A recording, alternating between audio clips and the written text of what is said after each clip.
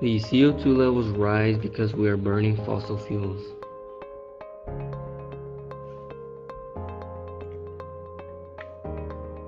Carbon dioxide is a fossil fuel and makes the air temperature go up.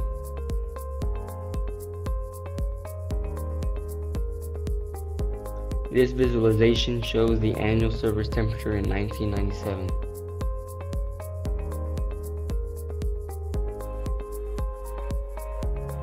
This shows the same for 2100, and as you can see, it is much hotter, especially around the equator.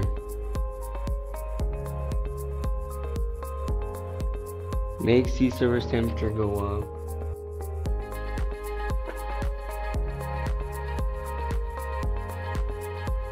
This shows the annual ocean ice coverage in 2016.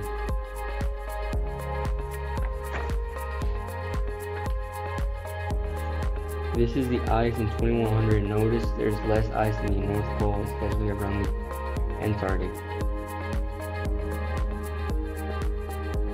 So if the sea ice melts, that's going to change the animal's habitat, causing them to dig through trash and make penguins shiver because of the rain and less snow. We should start riding bikes to decrease the use of fossil fuels or use electric cars.